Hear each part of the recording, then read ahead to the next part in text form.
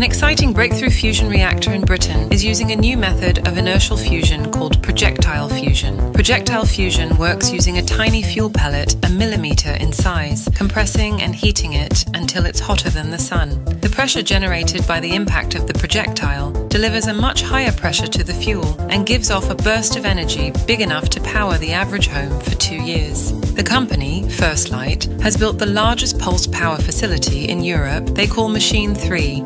However, they already have plans for Machine 4, which will be their gain demonstrator and the world's largest pulse power driver at approximately 75 meters in diameter.